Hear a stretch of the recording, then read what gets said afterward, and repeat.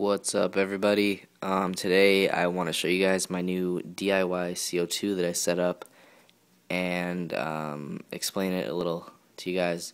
So if you can see on the left, the filter has some bubbles on it, and that's because my CO2 is bubbling out of there, and I'll go into detail about that in a little bit. But here's the reactor, half cup of sugar, 1/8 teaspoon of yeast, and that's how you get your CO2. Got a lot of bubbles right there. Really good output on it. And it took about 20 minutes to start bubbling, which is pretty good. Kind of fast. And then so this black tube takes it out of there, and it's glued on the inside so it doesn't leak. And the tube goes into the bubble counter. It's about half full of water. The CO2 comes down here, bubbles up, pops, goes up into this clear silicone tube I have here, which only goes out to about here and then stops. This collects the CO2, goes down into the tank, and gets dispersed by this air stone here.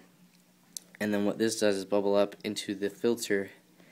And if you can see, most of the CO2, there's more CO2 here than there is up here, because most of it gets caught in the filter and then gets shot out.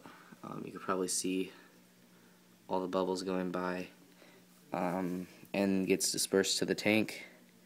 So yeah, it's pretty good. It's not, I don't know, I could make it better obviously, but it's just something I whipped up real quick, and yeah.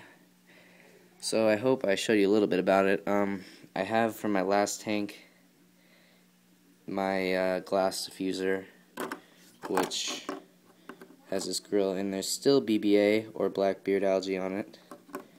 That's how bad it was, but yeah, this is a lot better than the air stone. But my suction cup is on the air stone for the 10-gallon, and I don't have another one, so I can't use it. But this is also a pain in the ass because you need a lot of pressure.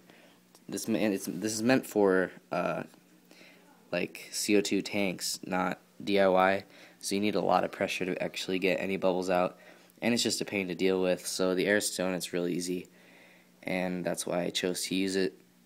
So yeah, it's pretty effective, I would say.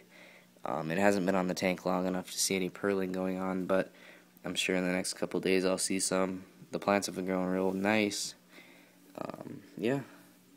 So, I'll talk a little bit about, okay, so in my last tank, my 10-gallon, you're probably wondering why I'm doing CO2, and I said I would never do it again, and that's because I got black beard algae in that tank, and it's really bad algae, hard to get rid of, and it feeds off of inconsistent CO2 levels. And the reason that happened, or why I got it, is because I had my CO2 running for like 3 weeks or so. Then the mix would run out, and then I would not put any back in the tank for like another week, and that is just asking for BBA. And with this, I'm gonna have it a lot more consistent. Once the mix runs out, I'm gonna get a new one right back on quick, and not wait. So, and I know how to treat the BBA if I get any. So yeah, just a little addition to the tank, and it should speed up plant growth and make it a lot denser than it already is. And yeah, hope you guys like the video. I might do like an informational video on how to make it later on, not like with the mix, but when I have to make a new one. Maybe, I don't know, we'll see. So yeah, hope I showed you a little bit about how to diffuse it and stuff like that, and gave you some tips. Hope you like it later.